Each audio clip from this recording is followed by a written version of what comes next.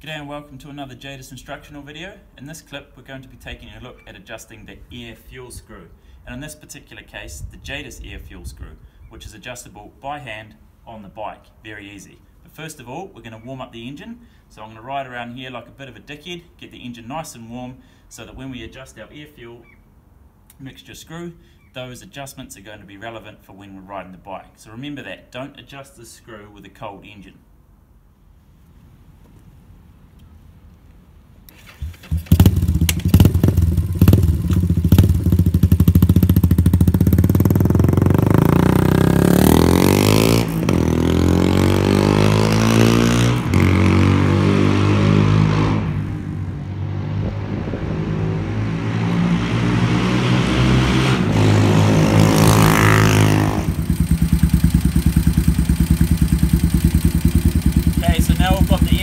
Up. I'm actually going to increase the idle a little bit to make these adjustments easier.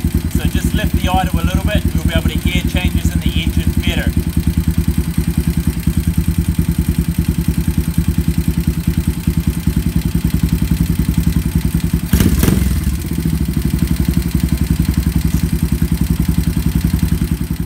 Okay, as mentioned before, I've got the full Jadus performance kit installed, so I know that my air fuel screw is between 3 and 3.5 turns out. And the goal for this is that either adjusting the screw in or out about a half turn will have an effect on the idle of the engine. And if that effect is within a half turn either side of the position of the air fuel screw, we know that our pilot jet is correctly sized for this setup carburetor intake exhaust. So let's start up the engine and see where we're at.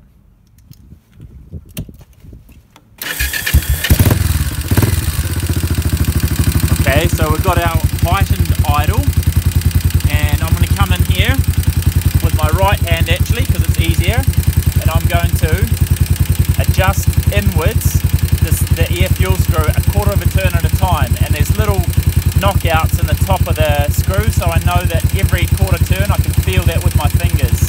So we'll screw it in. There's a quarter, there's a half. Do you notice that little difference? There's a half. Do you notice that little difference? The idle increased, which means that within a half term I've managed to increase the idle. And if I turn it in even more, it might lift the idle even more because we're getting leaner. Hear that little difference? So I'm going to go back to where I was, which was a quarter there, and a quarter there.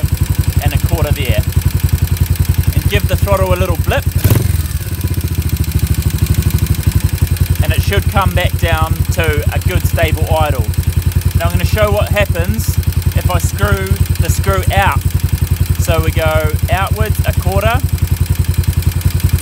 a half, 3/4, 1 turn, give the throttle a bit of a blip,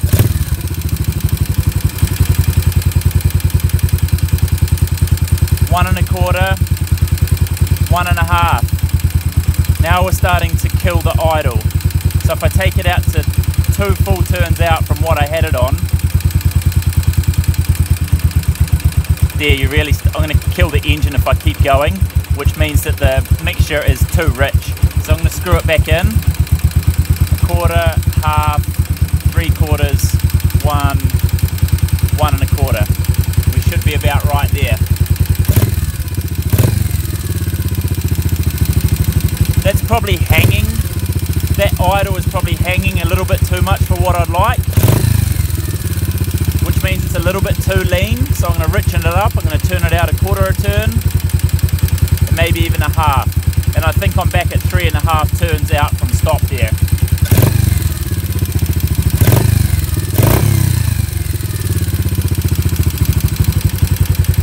And then, very important, don't forget to turn your idle back in. So I'm going to do that, and then my idle shouldn't hang like that.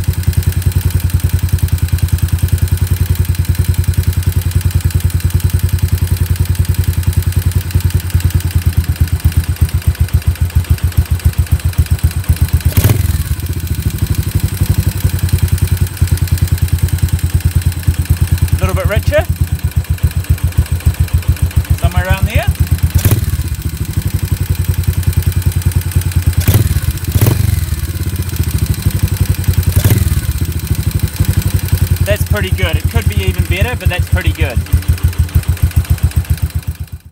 So just a quick recap. I've set this air fuel screw now so that either way that I screw it, I can adjust the idle of the engine, which means that my pilot jet is roughly the correct size. If I have my air fuel screw screwed out more than 5 full turns, I'm probably too lean on the pilot jet, which means that you've opened it out so much to get enough fuel that you need a bigger orifice on the pilot jet. And if you're less than about 1.5 turns out, you're probably too rich on the pilot, which means you need to lean out the pilot jet so that you end up with the air fuel screw being between 1.5 and preferably 4.5 turns. And here is the actual air fuel screw itself. And what I was talking about was these knockouts here, these notches, which is really handy when this is in your fingers. You can feel that that is a 1/4 of a turn because you can feel the notches, half turn, 3/4, full turn. So that's pretty handy. If you guys have any questions with the method or the process that this has been done in, just hit us up in the comments or send us a mail. But don't forget to check our carburetor rebuild video and our blog post about it, because we've got a whole bunch of jetting settings on there as well. Yeah, happy wrenching, happy riding. Cheers.